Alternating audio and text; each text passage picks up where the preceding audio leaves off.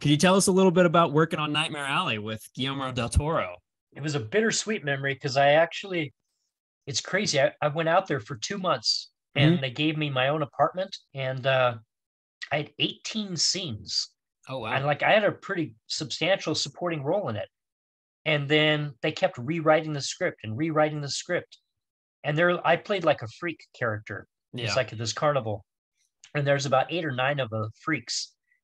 And I don't know exactly whose decision it was, but the word I got was that the freaks were a visual distraction Uh, and that they weren't pushing the story along necessarily. hmm. And you'll notice when you watch that movie that I think Bradley Cooper is in every scene in the movie. Yeah. There's no subplots. It's Bradley Cooper. It's the Bradley Cooper show, and he was also an executive producer on the movie. And he didn't want to wear any prosthetic makeup, which I thought was interesting. He had a gunshot that happens to his ear, and he didn't want to wear the prosthetics. And I think he was not happy with the prosthetic look.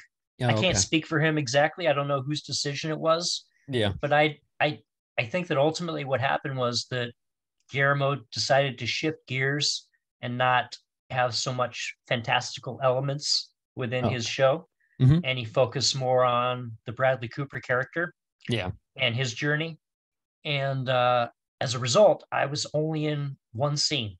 My 18 scenes got cut down to one scene at the end of the movie, Uh, and I'm even lucky that I'm in it because a lot of the other freaks you don't even get to see them.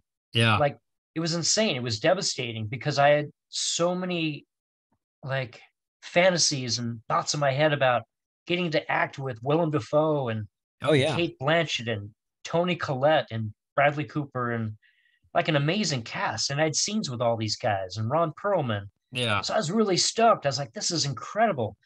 And then I find out I'm only in one scene at the end. That devastated me. It almost felt like being a little kid and being told you're going to go to Disneyland. Yeah.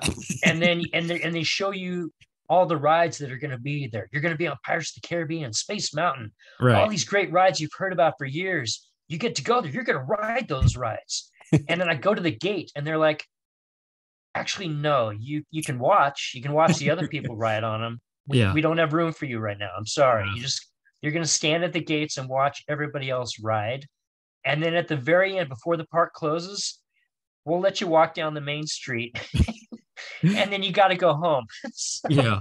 that's pretty much what it felt like. So That's gutting. I had to take that opportunity and realize that I was in a really cool city. I'd never been to Toronto before.